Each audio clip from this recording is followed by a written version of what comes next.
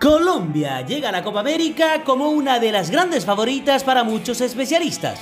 Sus últimos 23 partidos de manera invicta justifican plenamente este parecer. Esta es la segunda racha más larga de partidos de la selección colombiana de fútbol sin conocer derrotas. Entre 1992 y 1994, previo al Mundial de Estados Unidos, con Francisco Pacho Maturana como entrenador, llegó a 27 juegos.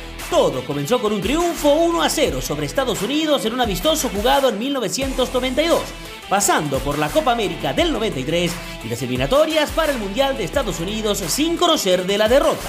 Colombia perdió el invicto el 7 de abril de 1994 frente a Bolivia en Villavicencio, el partido que termina a favor de la selección verde 1-0.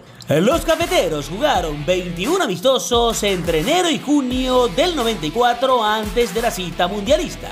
Sí, 21 partidos, una locura para los tiempos actuales.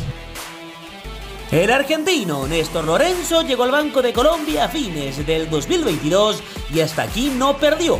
Debutó con victoria 4-1 contra Guatemala y en la actualidad arrastra una marca de 15 triunfos y 5 empates.